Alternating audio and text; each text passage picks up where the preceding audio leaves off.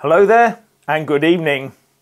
Now, I was by now hoping to bring you news of the outcome of this afternoon's cabinet meeting, where the PM and her ministers are obviously still thrashing through the details of the Chequers Brexit in name-only proposals. The fact that they're all still in there without the last Brexiteers in the cabinet walking out hours ago leads you to wonder if they're caving in. A couple of previous developments, though, you may not have heard about. It turns out, says The Independent, that civil servants were told to stop including the DUP in Brexit emails as its partnership with the Tory party deteriorated yesterday. Now that'll help mend bridges, won't it? And Labour whips tweeted that, "Never seen so many small groups of Tories plotting in the corridors and lobbies. Wonder what it could be about." I wonder too.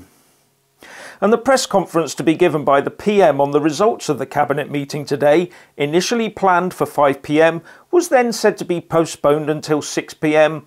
And then when the meeting had finally finished, and now Laura Kuenssberg, the BBC political editor, reports that Number 10 says that there will be no press conference tonight, but a statement will be forthcoming after the meeting has finished. But Laura Kuenssberg has just followed up with this tweet.